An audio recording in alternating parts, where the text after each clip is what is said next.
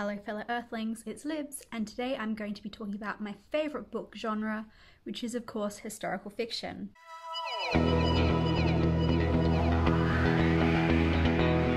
Now, I know that historical fiction tends to be a genre that some people are a little bit scared of, they find it somewhat intimidating, or they just don't think they're as interested in books that are set in the past.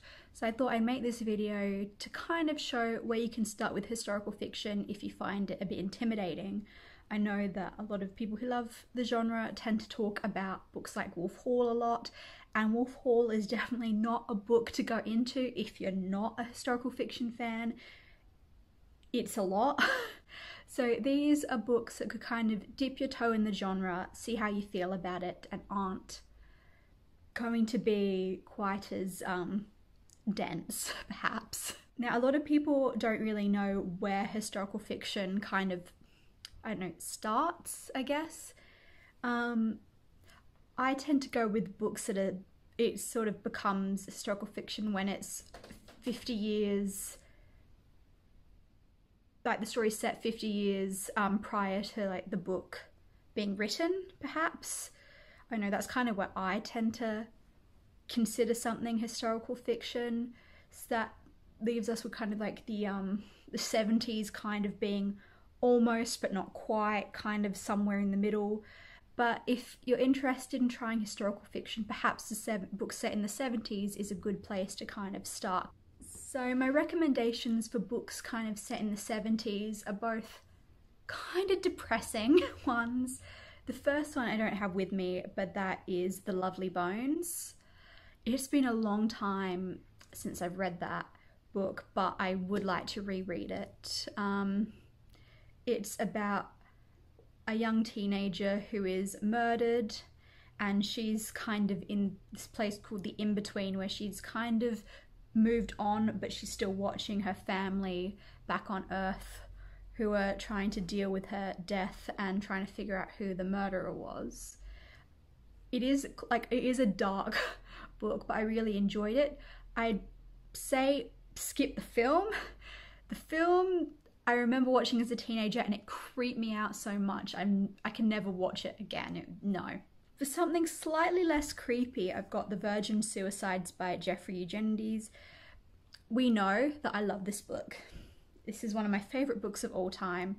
Will not stop talking about it. It's about the 5 Lisbon girls and the boys who live on their street. The boys their infatuation with these girls, and these girls all die very, very young, and as these boys grow up and turn into men, they always are left wondering why these girls had to die. And it's them reminiscing about everything and trying to put the pieces together, but of course you can't put the pieces together, you can't really know. But it's a fantastic book, I really, really love it. Next, I've got a few recommendations from kind of the 1930s, 1940s, kind of set during and around World War II. Another book I had to read in high school, but this was like my favourite assigned reading, and that's The Book Thief by Markus Zusak. I adore this book so much. I'm hoping to reread it later this month if I can. I adore this. It's about a young German girl who moves in with like a foster family or her new adoptive family, and she steals books and is trying to learn how to read, but also you've got, all the dangers of everything happening outside in the rest of Germany that she doesn't really understand, and being with a family who don't support what's going on outside.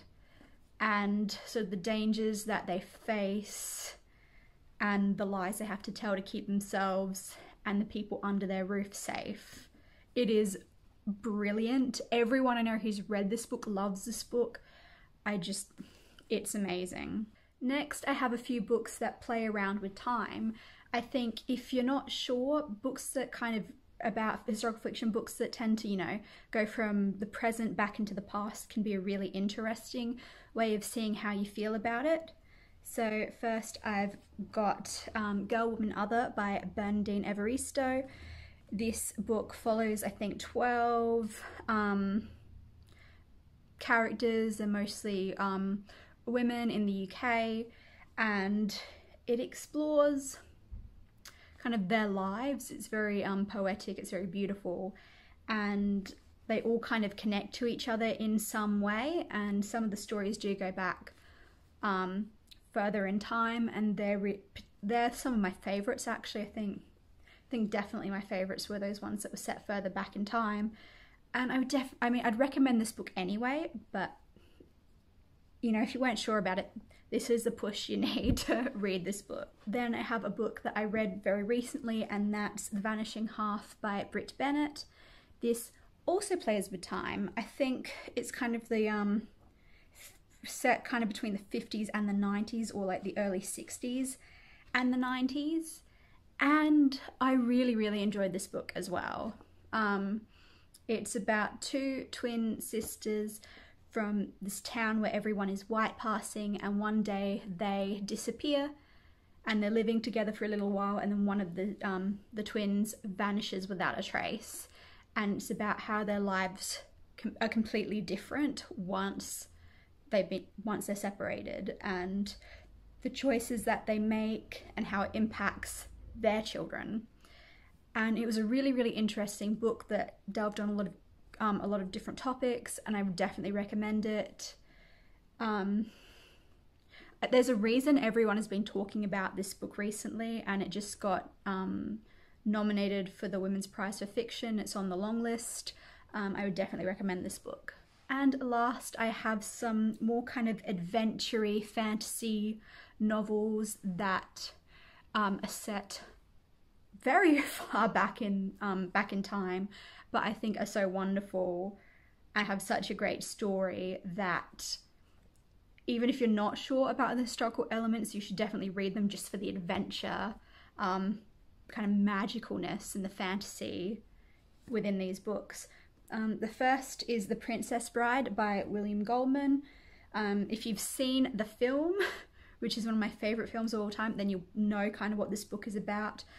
Part of it is set in the 70s when the book was written, and other bits are just at a time in history that you don't know.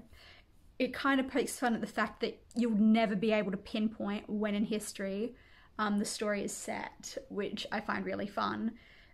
It's definitely an adventure novel, and if you're into that, you will probably really enjoy this book. And the other one I have is the Winter Night trilogy, which starts with The Bear and the Nightingale by Catherine Arden. This is my favourite fantasy trilogy at the moment. It's about this young girl in Russia who can see these kind of spirits, but no one else can really see them, and everyone thinks she's a witch. And it's fascinating. I've read the first two books, and I'm really excited to read the third one. Yes, and I think 1600s Russia. It's brilliant. It's absolutely brilliant. It's so magical, so mysterious, so atmospheric. I would recommend this to absolutely anyone. Okay, so those are my recommendations if you're interested in trying to get into some historical fiction. I adore all of these books, and I hope you find something that you'd be interested in reading. Let me know what your favourite historical fiction books are down below, and I'll see you next time. Bye.